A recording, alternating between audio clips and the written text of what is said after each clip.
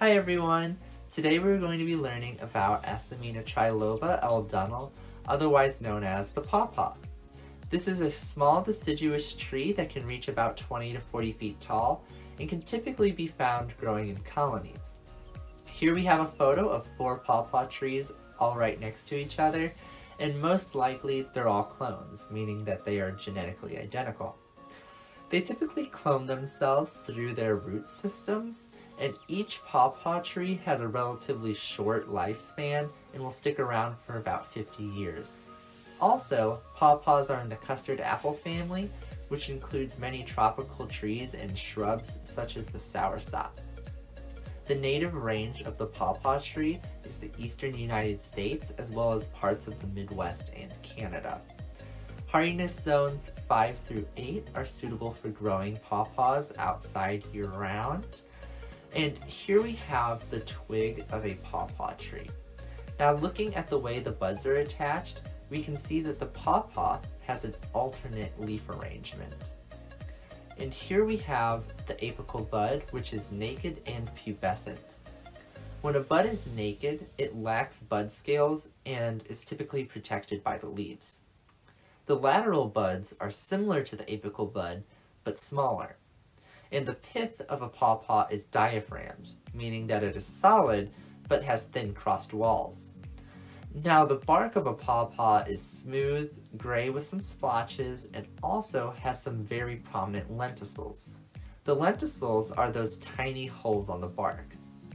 Now looking at the leaves, they are simple due to the leaf not being broken into leaflets. They also have a smooth margin and are pinnate because they resemble a feather. A special trait these leaves have is when they are crushed, they release an odor that is very similar to that of a green bell pepper. Pawpaw trees flower any time between February and May, and when they do flower, they produce these large maroon bell-shaped flowers.